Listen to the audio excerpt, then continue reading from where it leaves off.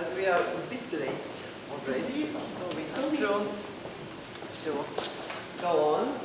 And while you finish here, I'm pleased to introduce you Kadi POLLI, who is a student art historian.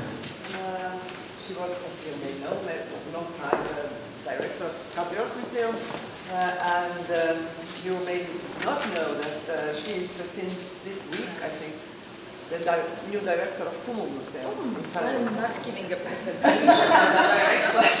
Anyway, but she's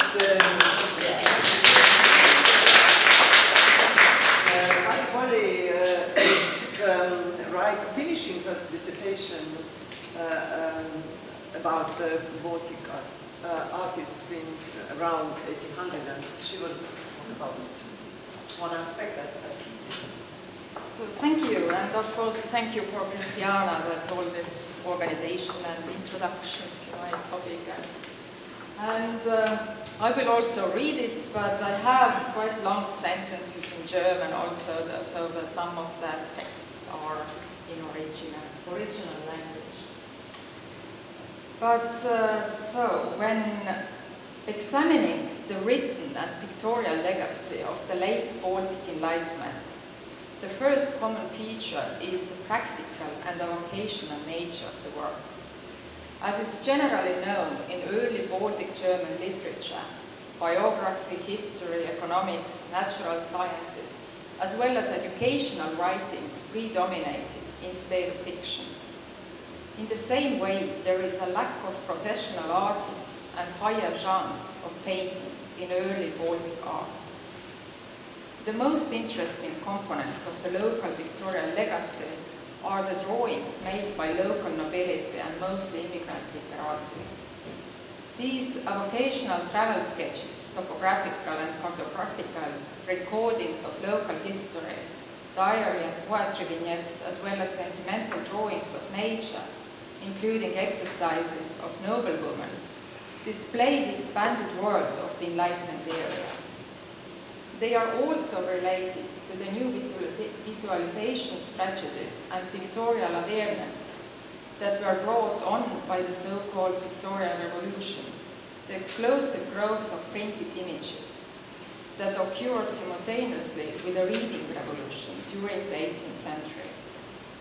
Thus, art history, similarly to the history of Baltic literature, is faced with the choice of focusing either in traditional way on only the few professionals that worked in the higher genres, or including the dilettantish picture of the Baltic art lovers.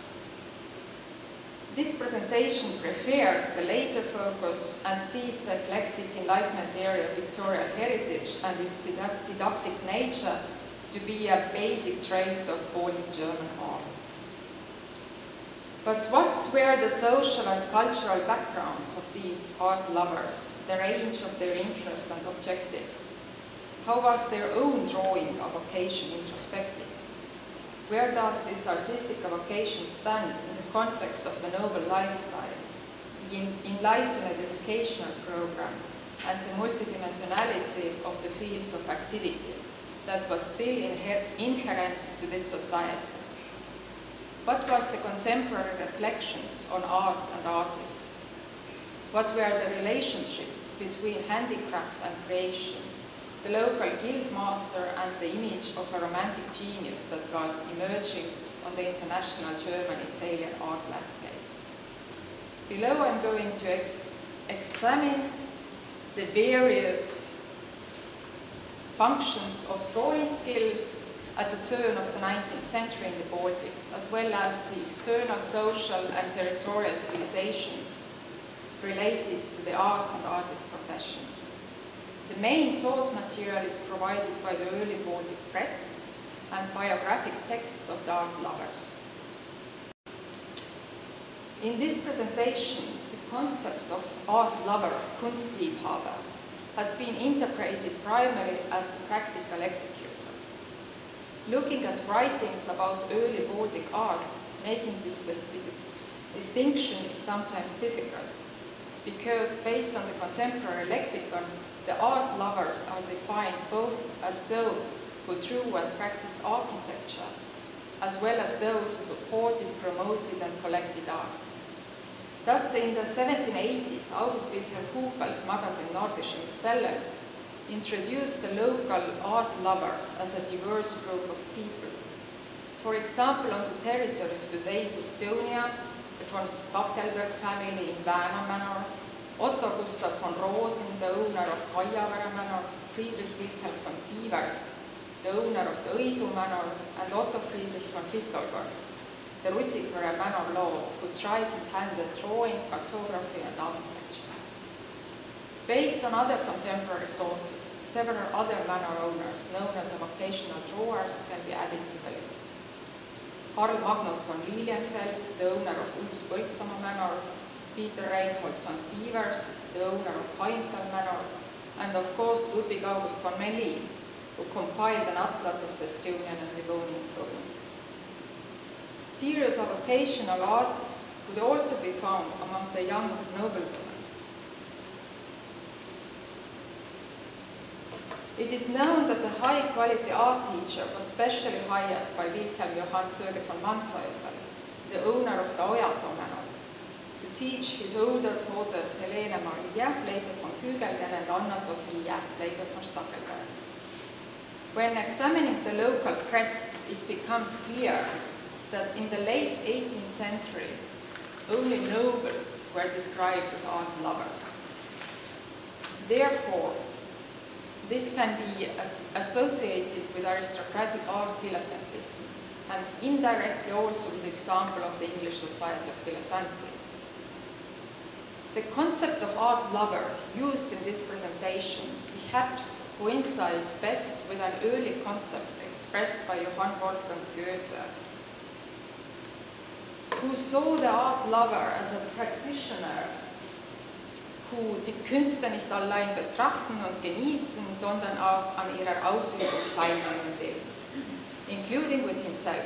For the same reason, and sometimes even based directly on Goethe's example, drawing was a practical and important vocation for several German and Baltic intellectuals with bourgeois backgrounds, who became leading figures in the Baltic Enlightenment.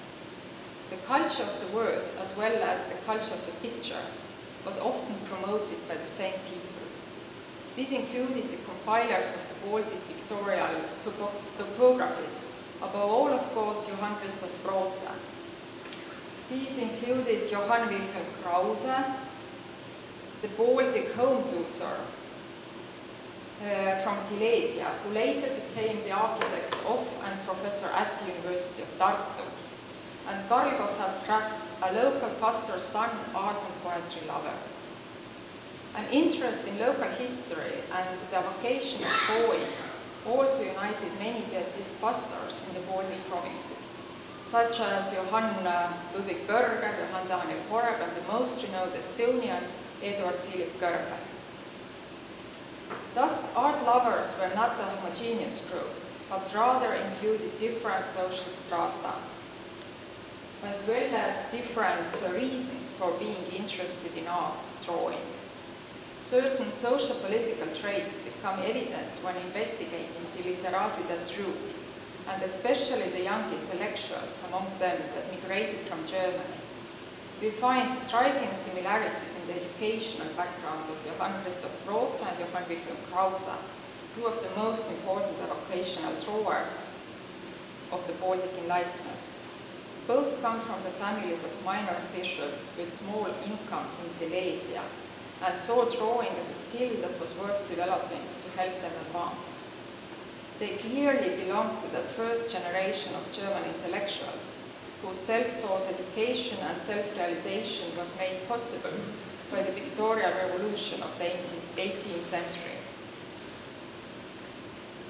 This included an explosive growth of printed graphic art, which brought illustrated calendars, title pictures and vignettes, travel books, scientific publications, and much more pictorial material to the reading tables of the bourgeois. The sample pictures that they copied lived on in their drawing exercises, thereby directly influencing that what was considered worth depicting in their new homeland, as well as the way in which it was depicted. The second common denominator that characterizes the Baltic art lovers is the type of drawing they practiced. Namely, many of them had experience with cartography. Johann Christoph Rotze had taken private lessons in geometry and geography in Görlitz, while Johann Wilhelm Krause practiced drafting and cartography, and later also was in army. Several noblemen, such as Otto Friedrich von Pistolfers and Ludwig August von Mellin, had been military cartographers. Typically, the only training of the early art lovers in the Baltics was technical drafting and military cartography, which is clearly discernible from the appearance and typology of the Victorian legacy of the Baltic Enlightenment. In the Baltic provinces, both noble art dilettantes as well as vocational drawers among the literati were definitely more important in the promotion of local Victorian awareness and of the idea of art and art education than the professional community of masters. Also, Gerhard and Karl Hügelgen, the most outstanding international artists in Estonia and Livonia at the turn of the 19th century, found a common language with the local educated art lovers. Hügelgens did not seek common denominators with the local guilds or painting masters, but presented themselves primarily as intellectuals and literati, thereby establishing the occupation of artists as a spiritual vocation. Along with the vocation of creating enlightened and applied drawings, the late 18th century Baltic Victorian legacy also provides examples of sentimental approaches related to Sturm und Drang, which opened the way for new type of artistic identity. Thus, at the turn of the century, we can already see points of contact between the local literati and the criticism related to dilettantish art practices, which appeared in the German cultural space. In contrast to the approving attitude of the Enlightenment towards an artistic vocation, a differentiation had slowly started to develop between the art lovers dilettants and true artistry, wahre Künstlertum. This introduced the cult of genius and the romantic vision of the artist as a creator with divine talent, in whose regard their natural talent, the constant development of their artistic skill, the deep emotional values of creation and acceptance in the art world was of primary importance.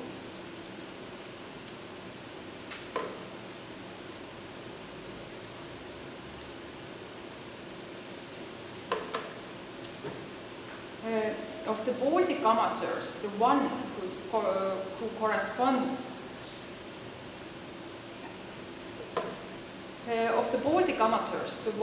corresponds best with this model of the romantic creative type is Karl Gotthard, who abandoned his theological studies and career as a pastor in the late 1790s. This was motivated by an unhappy love affair, but also a conscious wish to tie his future life permanently and exclusively to art, as befitted a romantic creative type with a God-given artistic talent. So we find very many sentences and a lot of nice talk about it in Karl Kraus' letters. And there are many examples, but I'm just reading one, that ich hoffe dahin zu kommen, dass ich es mir selber bezeugen kann, die Kunstanlage sei eine meiner Bestimmten. Damit sage ich nicht, dass ich jemals Künstler sein werde, genug, wenn ich für mich selbst gerechtfertigt bin. Und so weiter. But Kraus' sudden departure from Livonia and his life as an artist abroad caused strong reactions at home. The honest criticism regarding the Kraus' life choices by Karl Merkel, a prominent figure of Baltic Enlightenment, can be considered a good mirror of the attitude at the time, which developed into a broader introspection of the insufficient nature of art and the calling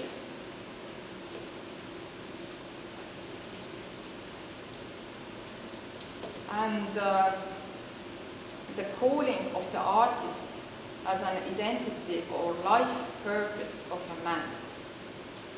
And that's one very, I think, very interesting sentence what Merkel has written, aber auf der wahrsten Enthusiasmus dachte damals, wozu machte den Künstler?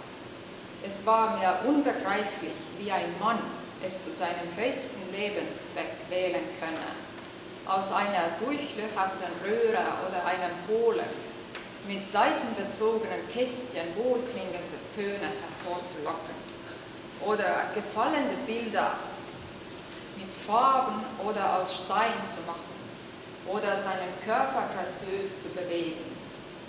Mir schien, das Talent zu solchen Leistungen sei eine herrliche Zugabe zu dem Vermögen und Bestreben, Höheres zu leisten. Aber allein schienen solche Leistungen nicht fähig und nicht würdig genug, die ganze Bestimmung eines Mannes zu sein. Oder sein Geistesbedürfnis zu befriedigen, sein Leben zu füllen.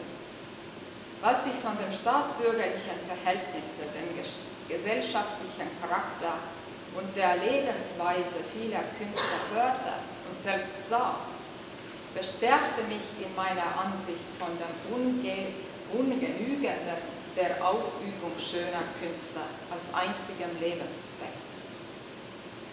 Merkel's position gives us a good idea of the approach of the Baltic Enlightenment, but also the mentality of the nobility, which appreciated social activities, sociability, and considered deeds for the public good to be more important than individual creative self-realization.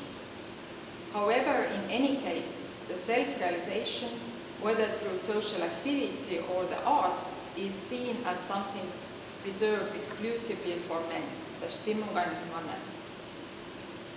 The current literary research has described the corresponding mentality based on the conflict between acts and texts, which assigned artistic text a subordinate role, since they were seen as having a secondary imprint. This hierarchical relationship between a real act and its artistic record is characteristic not only of Baltic written culture, but also applies to the local art field, and functions not only as a conflict between acts and text, but also between acts and image. Noting this, it is possible to generally acknowledge that the limited aesthetic quality and low creative aspirations of early Baltic literature and art were caused not only by inability, but logically accompanied the social and class-related limits set on the creative freedom. In addition to the social traits, the spatial categories that have dominated local thinking are also conspicuous in Estonian territorial history of culture. This included focusing on the center and the periphery, the internal and the external, one's own and the foreign, and paying increased attention to the environment and landscape. The early self-analysis of Estonian and Livonian art emphasized the different characteristics of the north and the south, which were based on antiquity. Since the early 18th century, a special place was assigned to the Italians in European artistic thought. Starting with the earliest self-descriptions of Baltic culture, be it in the articles about luxury and good taste in the Nordische Miscellen, or in the biographies of the art lovers. Time and again, the local climatic, natural and cultural inevitabilities are associated with Northernland or Northern. As Karl Krass' letters demonstrate so well, the cradle of art could only be found in the south, in Greece or Italy. On the contrary, Nordic countries were not suitable for the higher art at all. Von Kunst als Kunst kann für den Norden wohl kaum ja die Rede sein, sagt Karl Gotthard Krass. The thin forests of the Baltic could provide shelter for poetry and music, but it was not suitable for finer cultural and artistic living that would give birth to Raphael, Michelangelo's or Canovas. And if we add the self-determination that is also typical of the Baltic cultural space, namely the vision of Riga and Tallinn as Hanseatic towns, it means primarily commercial and not cultural environments. The geographic climatic self-definition of the Baltic provinces provides an additional explanation for why the local cultural creation, especially the fine arts, could not aspire to the highest goals, but were already pre-consigned to a narrow and low bed, the practical deed rather than creative self-expression. Against the background of this territorial way of thinking, it is apparent that the long-held belief about Baltic German literature also applied to the Baltic fine arts. Namely, the Baltic Germans with greater aesthetic ambitions, those who truly wanted to become writers or artists, found their creative freedom abroad. On the other hand, those who remained in the Baltic provinces for a longer time tended to quickly lose their higher creative ideas. The few early romantic type artist portraits recognized in the local history of art were all born when the artist was living or studying abroad, be it the pastel of Karl Gotthard Krass that has survived, the excellent self-portrait of an unknown Riga-born artist, Johann Benedikt Fabre, who died in Paris, or the portrait drawings and paintings from a slightly later period by Otto Friedrich Ignatius, August Georg Wilhelm Petzold, and Gustav Adolf Hippius.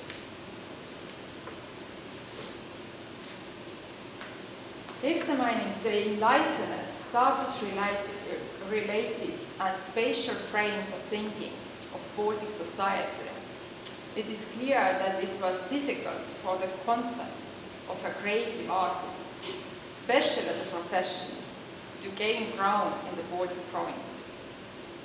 Karl Krass, the earliest example of a romantic artist type, owes his stylization to later biographers, who in retrospect have recognized his dedication and creative ambitions, but emphasized his singularity in the local cultural space. It is obvious that the local self-descriptions of art do not even try to fit creative impulsiveness with the stable lifestyle of Baltic provinces. But the image of the artist remains linked to foreignness and southern contrast. And there is Julius Eckhardt's very colorful description of the same painting what you see here, which creates really myth of romantic artists with every epithet. Ungeordnet herabhängendes schwarzes Haar fällt über einer hohe, gedankenreiche Stirn, unter welcher ein paar ernste blaue Augen hervorblitzen, die durch die kühnen, scharf geschnitzten Züge, welche sie einschließen, noch an Interesse gewinnen. Der Mann, dem diese Züge angehört haben, sieht weder nach einem gestrengen Ratsherren, noch nach einem würdigen Pfarrherrn aus.